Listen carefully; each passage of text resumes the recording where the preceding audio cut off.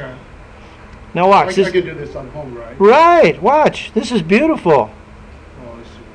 Well, feeling very awkward, but yeah, of course. It looks very nice. Now watch. Dropping down. Yeah.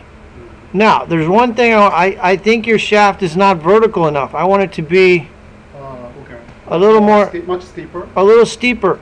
Now, the key to that is keeping your hands closer to your right thigh on the takeaway. There. Now it'll come up steeper, and then it comes down.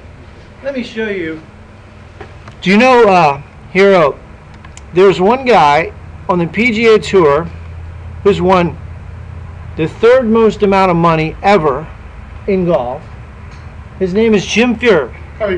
He's made $70 million. Watch this swing.